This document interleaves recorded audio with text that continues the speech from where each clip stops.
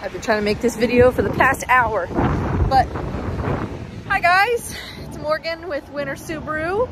I'm gonna go ahead and go over some hidden features on the 24 Outback that I feel like not a lot of people know about. I just struggled getting into the car.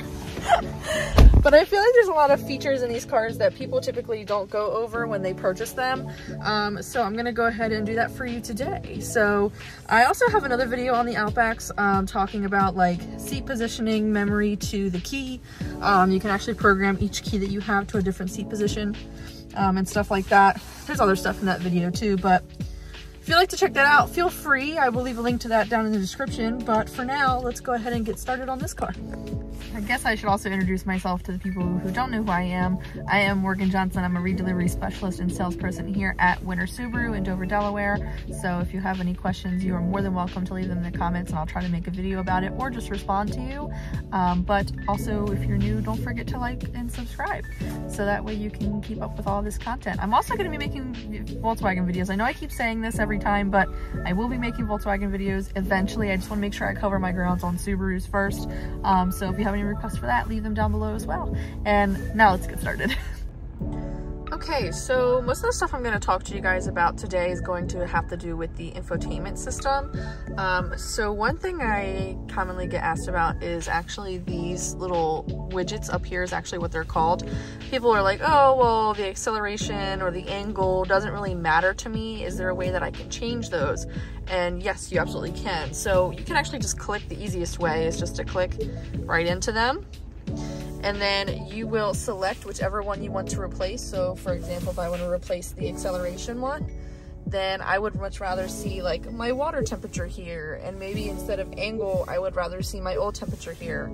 That's how you can do that. So now when I click out of here, you'll see it at the top there. It shows my water temperature and my oil temperature. Another thing I get asked about while we're on this screen is the quickest way to turn the heated seats off. Not a lot of people know about this, but let's say I have it on the third, or the highest setting rather.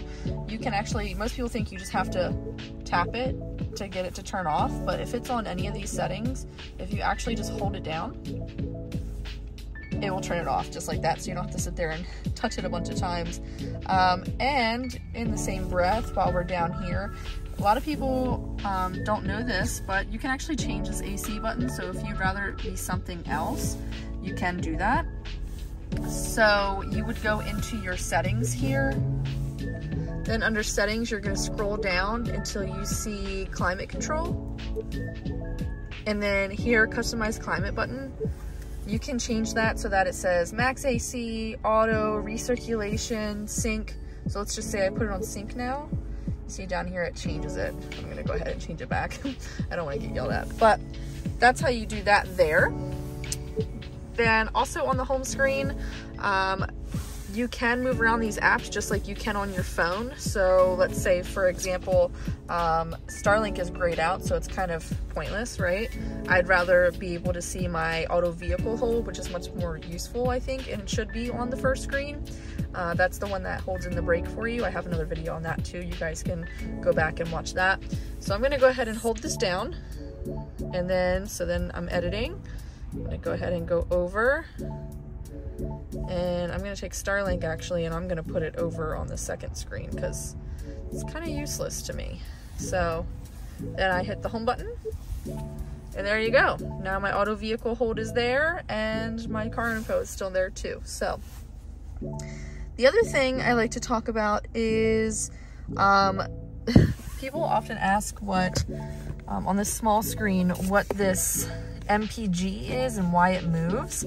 So this obviously stands for miles per gallon. So while you're driving, you'll notice it moving. If it's more towards the negative, that means you're getting worse gas mileage. And when it's going towards the positive, like you'll notice when you're braking and stuff like that, that means you're getting better gas mileage.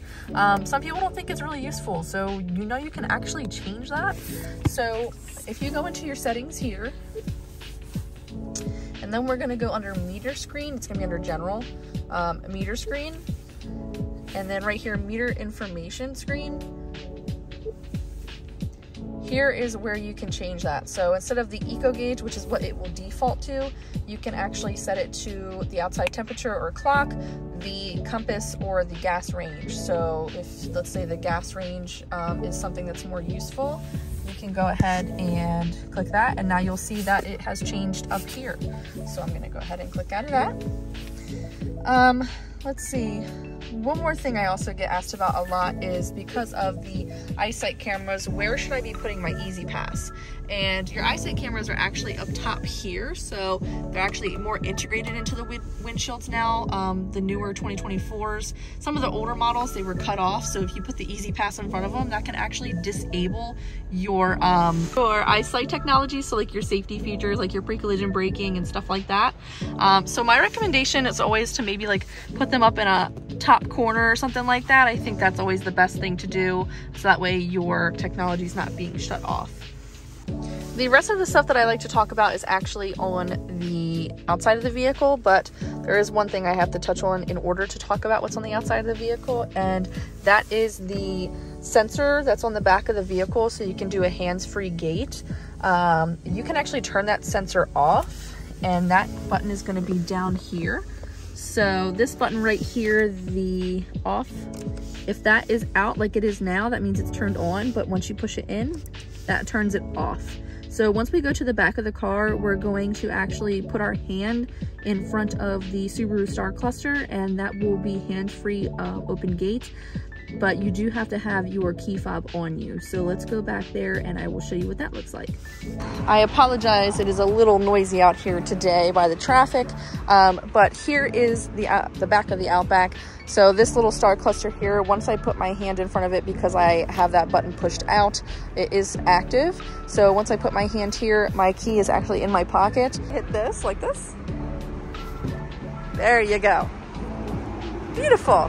And just like that. There's one more thing I like to talk about back here. Let me go ahead and close this gate.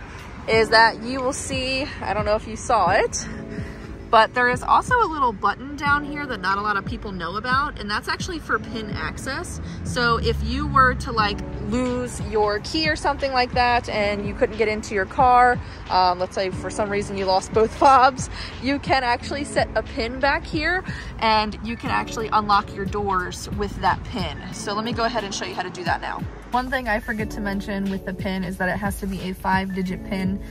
So that's numbers 1 through 9. So you can make it whatever combination you'd like, and every push of the button is going to represent that number. So if I want to do 3, I'm going to push it 3 times.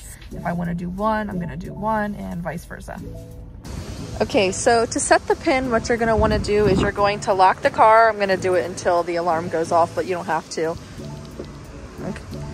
Okay, so now what you're gonna have to do, I would make sure that you're somewhere in a quiet place, because I am not, and it is very hard to hear, but you're gonna wanna have to hear beeps. So I'd recommend standing on this side of the vehicle, on the passenger side, because you can hear the beep a little bit better. And if you can park next to a wall, it does help, but I'm in a very loud place and I'm really struggling with this. But what you're going to do, it's kind of hard to show with both hands. I'm gonna go ahead and hold down the lock button, and then after that, I'm gonna hold down the lock button and then hold down this pin button. So let me do that first. I'm gonna hold this down. Now I'm gonna hold down the pin until I hear a beep. It starts beeping. Can you hear that? Okay, so I have 20 seconds to hit the unlock button. Just like that, and then the beeping stops. And then each press is going to be a number. So it'll be a number and then a beep to confirm. So I'm gonna do 1, beep, 2,